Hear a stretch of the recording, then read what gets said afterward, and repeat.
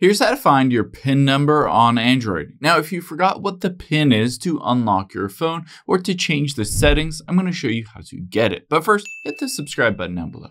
It really helps me out. Thanks, guys. Now, we need to navigate to your settings. So you can swipe down from the top right and tap on the gear icon at the top right. Or you can also just swipe up and tap on settings here if you find it in the app drawer. Once you're in the settings, you have two different options. One is you can tap on search and you can just search for PIN. And you'll be able to see, if I scroll down, a bunch of options.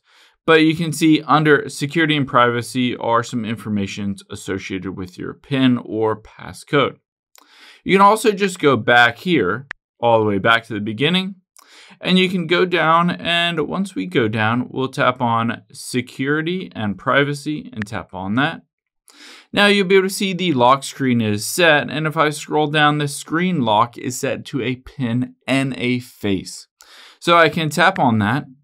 Keep in mind, it will ask you for the PIN or passcode for your device. So you need to enter it in. If you enter it in wrong, it'll just say try again. So if you do get it and you can remember what it is, it will allow you to go in here and just tap on PIN and to set up a new PIN. However, if you don't know the old one or you can't figure out what the old one is, you have some other options as well. We can go back to the beginning and you can tap on search again at the top right. And from the search, you can just type in smart things and tap on smart things settings. Now you want to make sure that you turn on smart things because essentially that registers this phone with your Samsung or whatever Android phone you have.